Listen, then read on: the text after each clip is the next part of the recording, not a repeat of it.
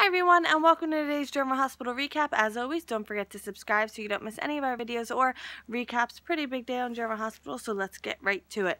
At the floating rib, Dylan shows Nathan the pictures, and he's a bit tentative, to say the least.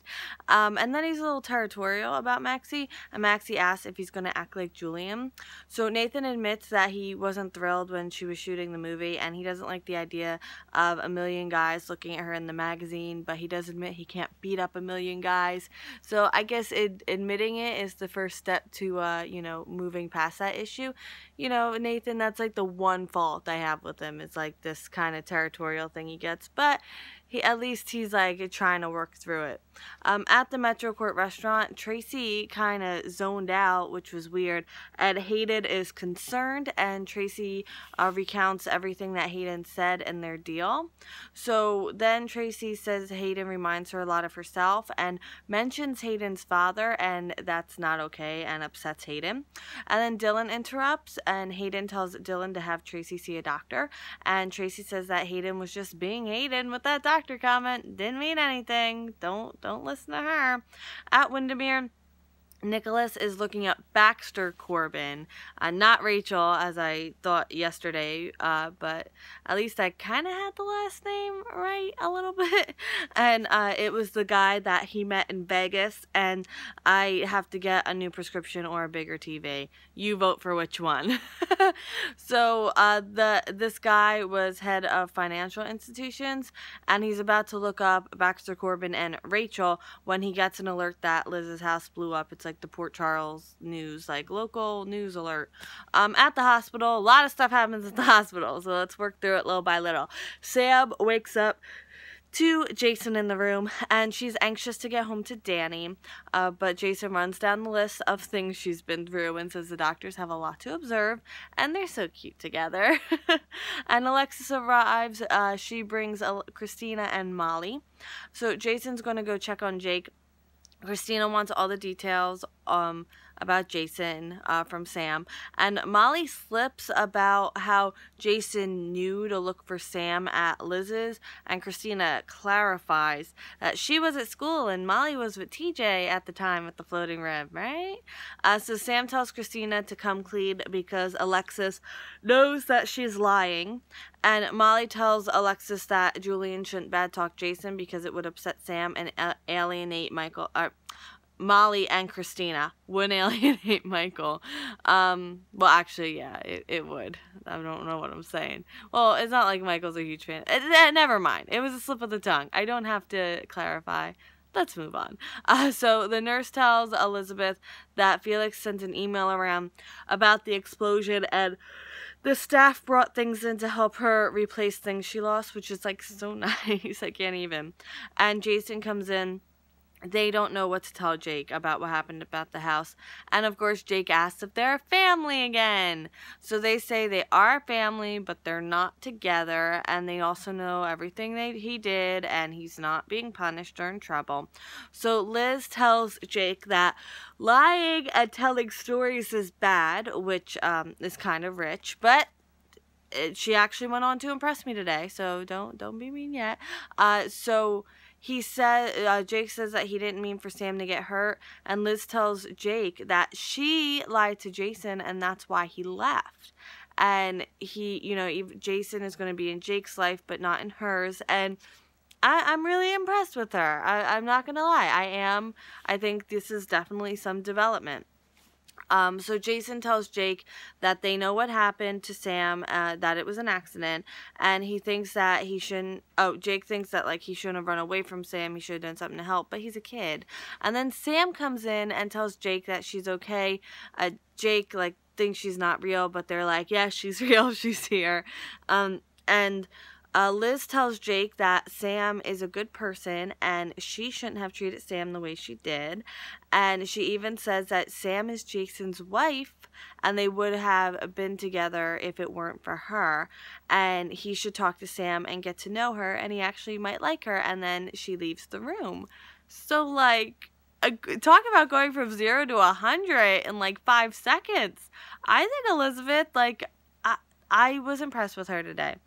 So Jake wants to go home. obviously not happening.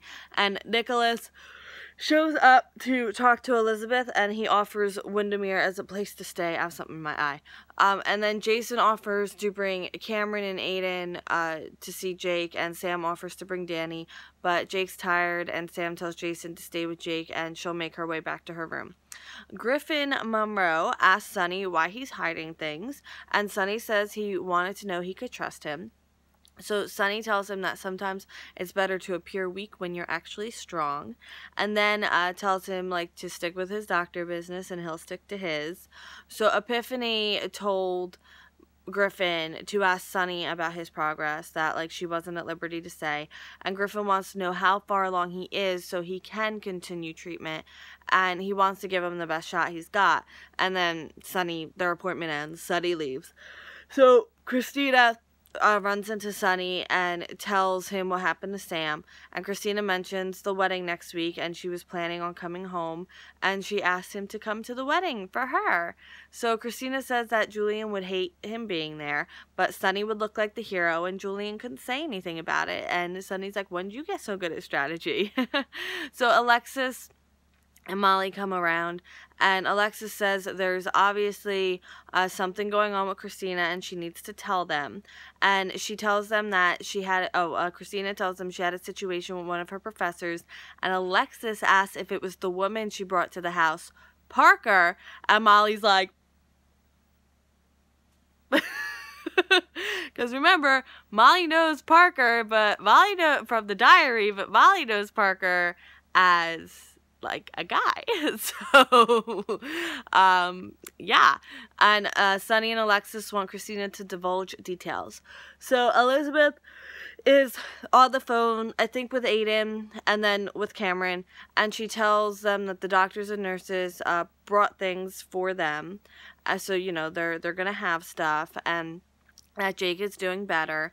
And Dr. Monroe overhears her talking, so it's Monroe, not like Monroe, overhears her talking to Cameron, and she promises she'll fix everything. And Griffin asks if there's anything he can do to help. Back at Windermere, Nicholas comes back, and Hayden was reading about Liz's house. Nick asks about her family because they hardly know each other, and like she knows all of his family, and you know he wants to get to know her. And she says that her family has an ugly side and the heavy hitters are gone, but she doesn't want to talk about it. Oh, and by the way, both her parents are dead. So sorry, Nicholas. Now end scene. Maxie says that she notices to Nathan, she notices when women look at him, but like she knows he's a good guy and like he's not gonna do anything, so like he needs to be the same way with her. Like people are gonna look at her, but that doesn't mean she has to act on anything. Dylan wants to know more about Hayden's father, and Tracy says that he's an acquaintance.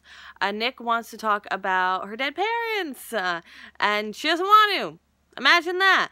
And she considers he and Spencer her family now. Griffin tells Liz that, he got Felix's email, and, he doesn't have any kids stuff or anything, so he got her a gift card, which I think is, like, really nice, because, like, he just started working there, so it's not like he knows her from a hole in the ground. And even she, like, says how nice it was. And he offers that, like, if there's anything else he can do. Christina says that Parker wants her to do her home study at home because there's too many distractions at Middleton. And she says she decided after she went back to school, when everyone was partying, and, she just wanted to do her work. And Alexis and Sonny aren't buying the whole thing. Molly asked Christina about Parker being a woman.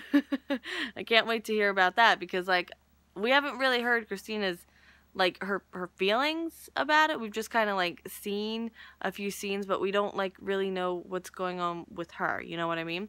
And Jake is glad that Sam's not dead. Well, that's good. And Jason thanks Sam for everything she said to Jake, and Sam wants Jason to help her get out of the hospital. And he's like, oh my goodness, like there's so much that they need to look at you for. So that is it for today's General Hospital recap. Thank you so much for watching. Don't forget to keep in mind character of the week so you can vote on Friday, or if you have it down pat and you want to vote today, leave it down in the comments. I look throughout the whole week. And if you're feeling charitable charitable like Felix and the staff at German Hospital, please look in the description. I have a link to a YouCaring campaign for saving our animal sanctuary, and if you donated $1 or so, it would mean so much. And I will see you tomorrow for more German Hospital. I hope you have a great day, and I will see you then. Bye!